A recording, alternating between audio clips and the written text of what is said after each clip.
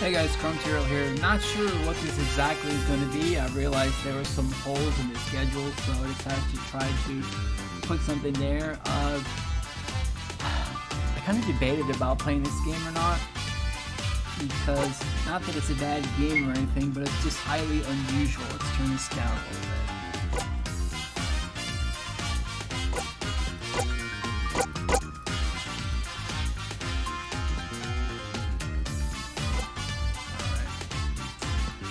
This is it's a foreign language learning game actually. It's called Learn Japanese to Survive. They have the Hiragana battle version, which I have here. They also have the katakana and kanji versions that I have. I bought this a while ago on a Steam sale, so this is not a free game, but it's an interesting game to me because it's about, well, Japanese and like something interesting that people don't normally make games about. So we're gonna play it a bit and see. Be sure to like and subscribe if you enjoy the content. Let's get moving. I did have a previous save file, but I'm going to choose new game because it's been so long since I actually did anything with this game. So, not sure what this says. I'm sure some of this says, but not all. And it talks about the adventure, so on and so forth. It's going to walk us through. You'll see this reminds me of several other games. It reminds you of several other games as well, most likely.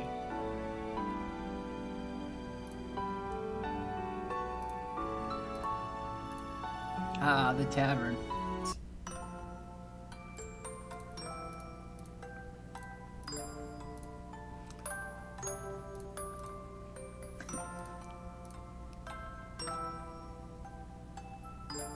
The bartender is patently unaware of any of these issues.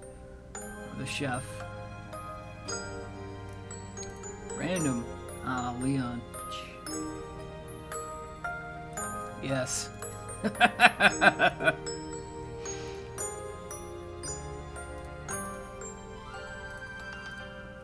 I'm confused about this backstory.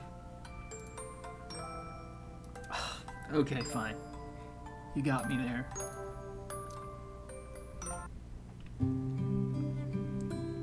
Alright, so this is the... I remember parts of this, but not all of it, because I didn't get very far into the game.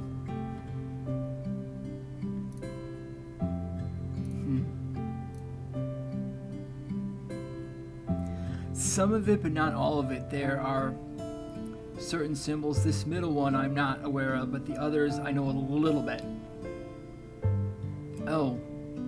Oh, okay. This might be Japanese for hello. I am not sure. There are some parts of it that might be that I understand, but not all of it.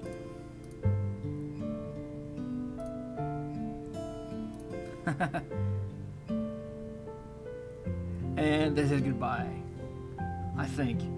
Like it takes you through very slowly as far as I'm aware, but I didn't get... He's up to evil now, because that's a little odd. Okay, so he is up to evil. He just blasted everybody to smithereens.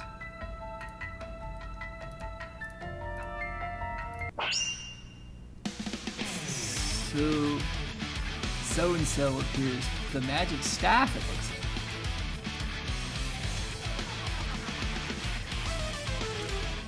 Okay.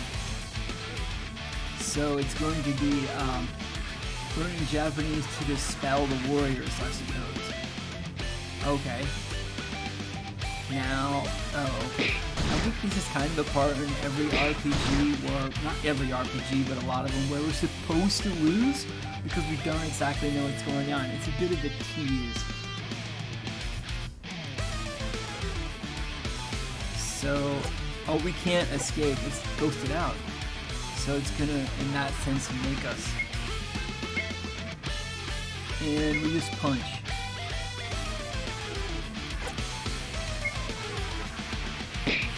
And since I can't interpret it, I can't do any damage. I kind of wish there was a thing where you could do auto battle, but I don't think you can because of the nature of this thing.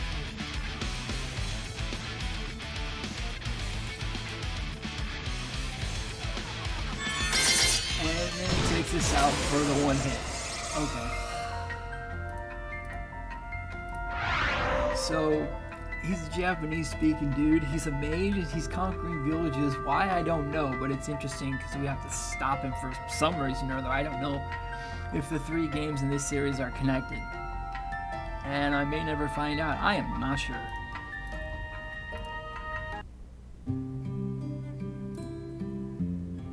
Okay, so he didn't really conquer the village. He just had a display of power to, like, I could just stomp this place whenever I chose. And then he went on.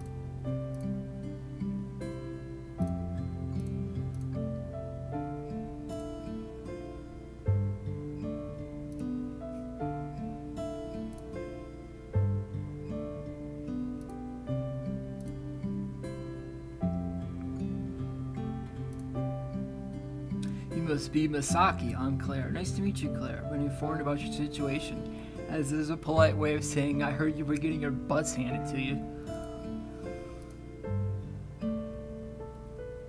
Just like the strange maze that caused the damage here.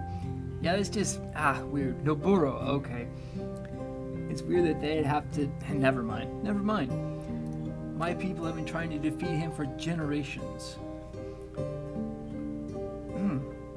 Okay, so I wonder why that is. Well, no, not that they were trying to defeat him, but why they haven't yet succeeded. I don't know. We might have to play the game for a long time before we figure that out. But she's talking about Japanese teaching. First, let's head inside where we're not freezing our butts off.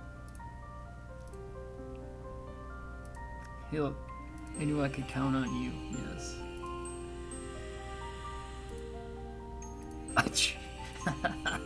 Yeah, funny. Alright. Taking notes. Take notes. Oh, breaking the 4th wall. That means me. Hacha. Alright.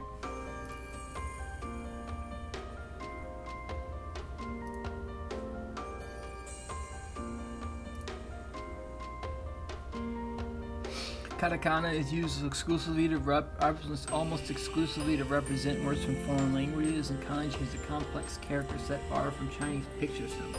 Yeah, there are thousands. If I'm not mistaken, based on what little I studied of it, there are thousands of kanji.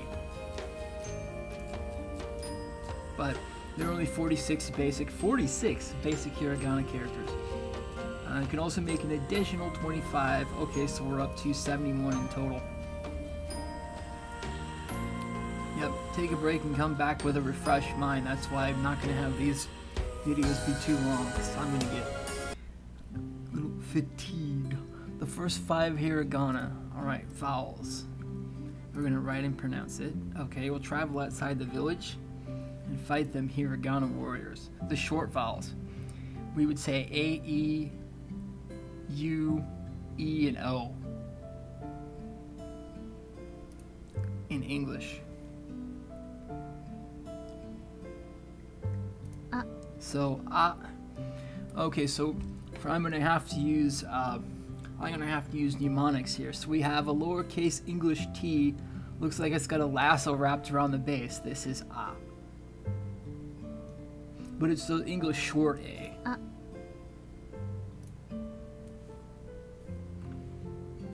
Okay, so down here, cross here, and loop around. Over here, down here, and loop around. Okay. The horizontal line is slightly curved. You draw the character in 3 separate strokes. So 1, 2, 3. So 3 separate strokes, or as we would say, only lifting the pen 3 times. Let's see the writing animation again really quick. Across, down, and over and around. Alright. Let us continue. E. This is E. This is actually the equivalent of the long E in English, even though it looks like an I. I found that rather confusing. I would say, at first, this one is E. almost like horns or something like that. It's just 2 strokes with one that's a little spike right here and another one like that. Sit down and around like that. first line is slightly longer, and both lines are slightly curved. Okay. This is ooh. Even though it looks like you, that was interesting to me. I have studied Japanese a little bit, so this is more of a refresher. It's between a refresher and starting fresh because I lost most of what I learned because it was a long time ago now. So this is ooh. All right, so we've got like a little, I don't know, almost like a duckbill at the top, and then we have like a ginormous apostrophe at the bottom here. This is ooh. Okay. Okay, like that. And it's curved. Almost like writing, almost like drawing half a heart or something right here. So that's ooh. Ooh. The whole character is vertically long, and make sure you tilt the top stroke properly. To tilt the top stroke, tilt it. Okay. Alright. So after, if I can get to the point where we do our first fight with the Hiragana warriors outside town, I think that'll be a good spot to end it. This is et. Okay, so now we've got the same as the other with the duckbill looking thing. Now we have like the number 7 with a cape or something, or a tail, or a cape. I guess a cape would be up a little higher. I don't know. I don't think people have capes in the middle of their back, do they? I hope not. This is et. Et. Okay. One more time. Okay. The whole character should be made in just 2 strokes. Okay, so it's 1, 2, so without lifting the pen. And one more. Oh. This is O. Alright, so we've got the T, like from before, but instead of a loop around like a lasso, we have like a whip. So it's whipping stuff. And then there's this mark off to the side. Like a whip crack, maybe? I don't know how we can visualize it. Oh. Oh, okay.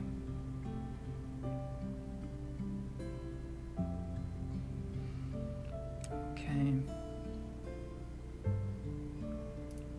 So up, down, around.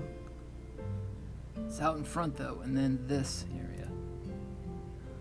Okay. Make it just 3 strokes, so 1, 2, 3. The vertical line is to the left of the character, not in the center. The vertical line. Okay. Oh, so they want to have me draw it from over there. Okay.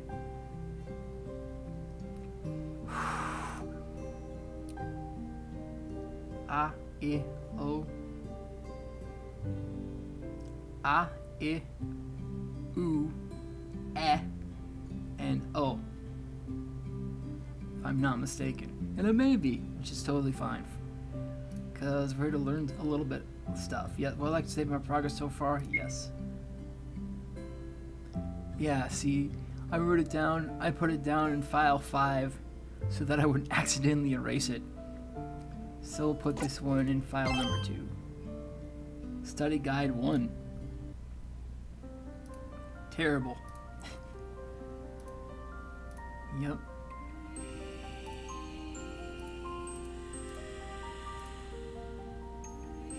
Right. Yeah, we have to go slow, right. We have to go slow.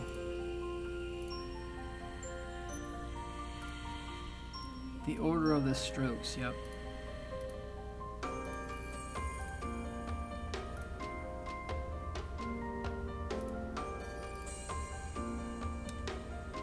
That is the character Ah.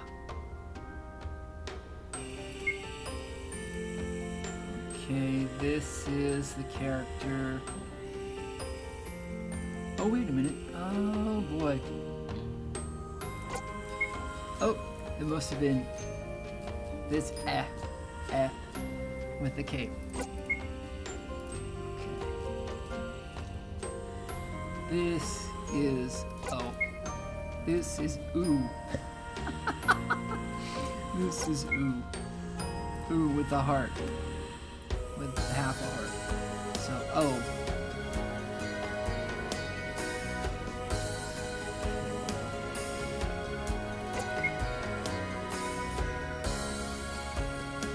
This is E, the one with the horns. Looks like a set of horns. Yeah, I'm gonna have to really drill that. Are fairly weak. Alright. Okay, if you use WAS, you can confirm selections with enter.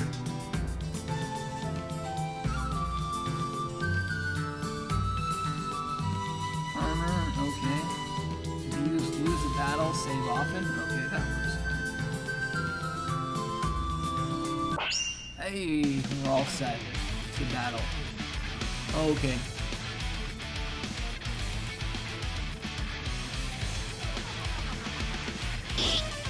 Right, because he can't.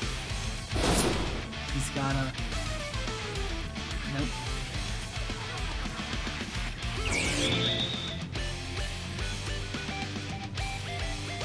Kidnapped. Uh-oh.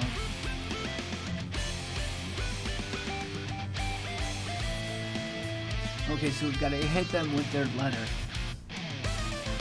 So, ow.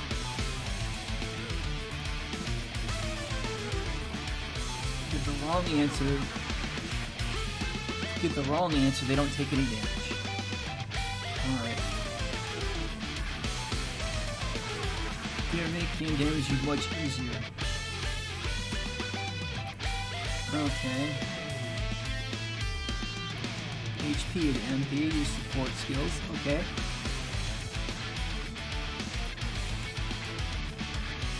Okay. Ooh, status effects. Interesting. Okay. So we fight and answer. We've gotta go this way.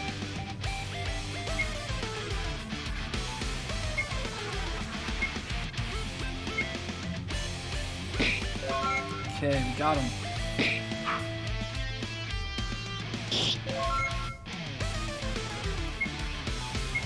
Alright, so this is off. Gotta do that same for Misaki and Claire. Alright, so there we go. And off is out. And we gain some XP. Yay! XP. XP and battle spoils, which can't remember what that symbol means. Yep.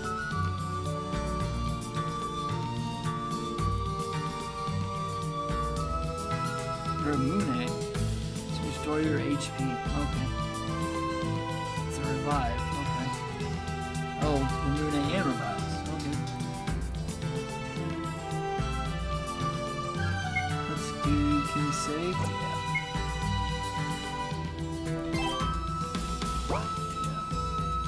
I think that'll be a good spot to end this one. We're gonna have to go after Leon and what's his face, Eric, next time, I guess. Be sure to like and subscribe if you enjoyed. Keep on going with the gaming journey and your life journey too. We'll catch you guys in the next one. See you.